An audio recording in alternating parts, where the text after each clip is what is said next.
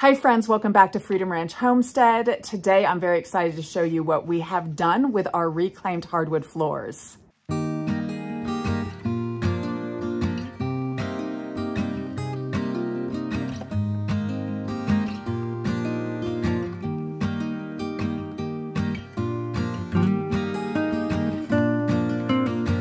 So as most of you know, we installed our reclaimed hardwood floors last December, and we are absolutely loving the way that they look.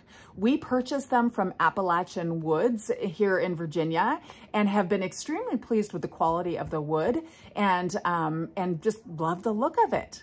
We did know that we needed to finish the wood off and make it nice and beautiful and long lasting. So I contacted our salesperson at Appalachian Woods and he suggested that we use Waterlox TrueTone Tung Oil. And so I went online and I ordered it and started applying it. We opted not to sand down our hardwood floors because we really liked the look of the roughness of the flooring. And that was one of the reasons why I needed to apply the tung oil by hand, was just so that I could get the oil into all the little nooks and crannies that were in the wood. It gave me an application sponge. That's what it looks like. So it has already been completely torn to pieces because of the roughness of the wood. So this sucker is done with, and I will not order another one like that because it's obviously not going to be used very well for this purpose. I have cut a small piece of a tile sponge, and so I'm going to try that for applying the oil. And so obviously this is going to be a very painstaking process to go through the whole house, but I am going to be doing it in sections so that it doesn't overwhelm me.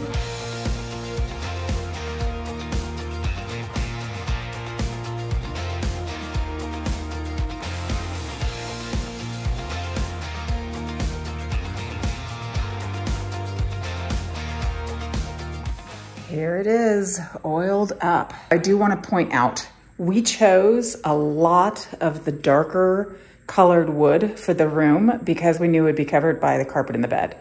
So that's why this is just a lot of the black in here.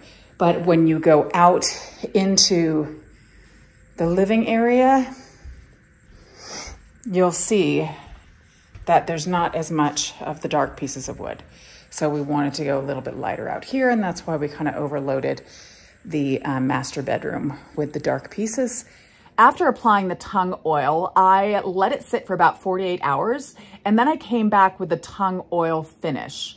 And I applied the first coat of that, and after drying for about every 10 minutes in each section, I had to go back with a clean cloth and kind of smear it in and get it really even looking.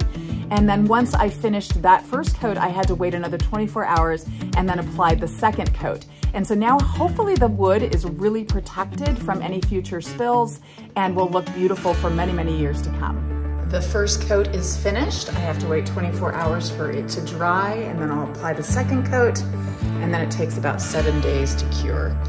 So it looks really nice. So I'm gonna start making my way out into the living space and putting the oil on and making a rule that nobody can walk in here unless they're wearing socks, which will be very interesting to see how many people actually follow that rule.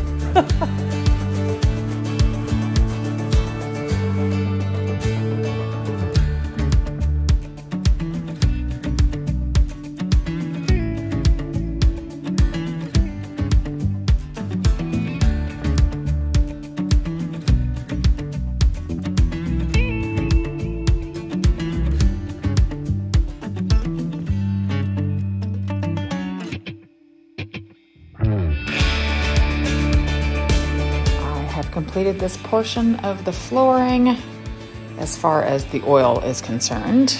It looks awesome.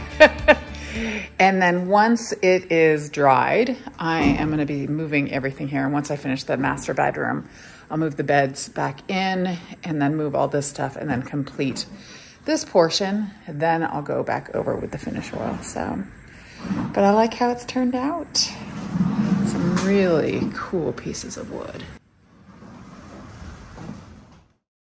It has been a few days since I put this coating down here on the hardwood floors, and I have cleaned out the other section. And so this evening I will be putting the oil on this portion of the floor, and then I need to wait a couple days, and then I will put the top coat over everything. And then I also need to do the staircase, the landings and stuff, but I'm not gonna worry about those right now. But I have got a big job to do right now.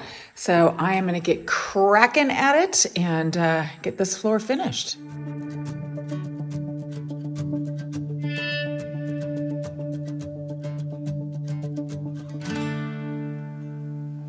It is completed. I unfortunately ran out of oil, so I can't do the stairs. So I got to order another quart.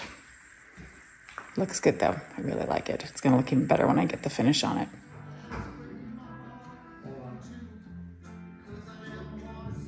I still need to apply the finish coat to the living room area. I did not have an opportunity to do that recently because we got really busy tiling our bathroom floors so that we could get the cabinets installed and ready for the granite to be installed, which I'm very excited is going to be happening today. I'm just waiting for them to arrive.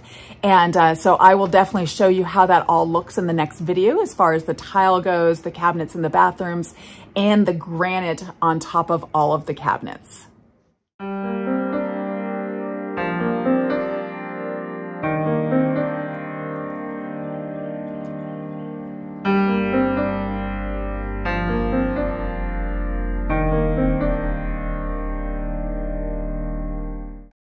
So if you've been following along, you know that the upstairs loft, we are waiting to put in that reclaimed hardwood flooring until next year.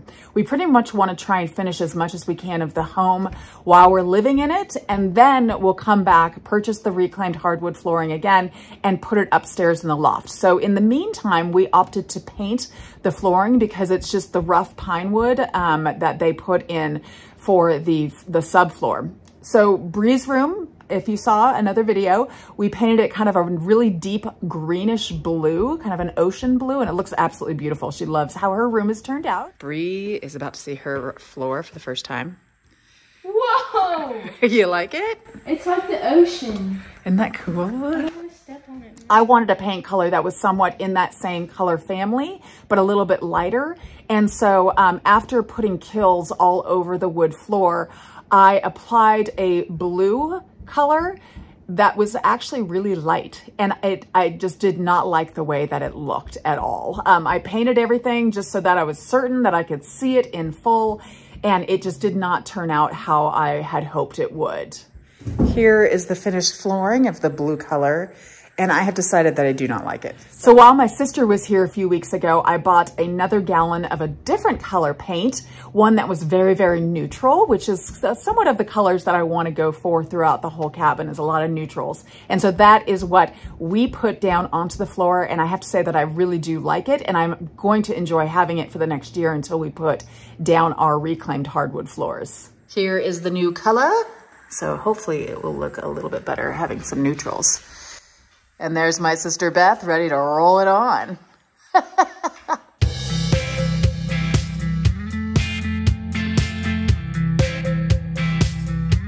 Beth is rocking this.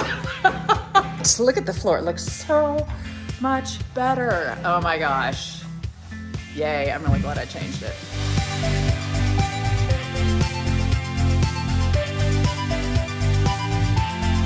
That looks great. You did a great job trimming there, Beth. Thank you. Looks fabulous. One coat later, and the next day, the flooring is done, and I am definitely pleased with it. It looks a lot better. So now I can start filling in with my furniture. Yay.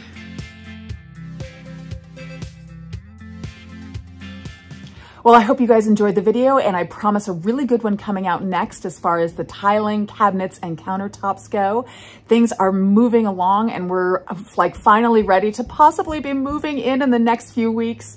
As soon as those countertops installed, the plumber can come and get everything set for us so that we will have a working toilet and working showers and all that good stuff. Although I still have to tile the showers in the master and Bree's bathroom, but that will happen in the next couple weeks. And so anyways, once that happens, then we can officially move in and have our home be our home, and then just continue working on it from there.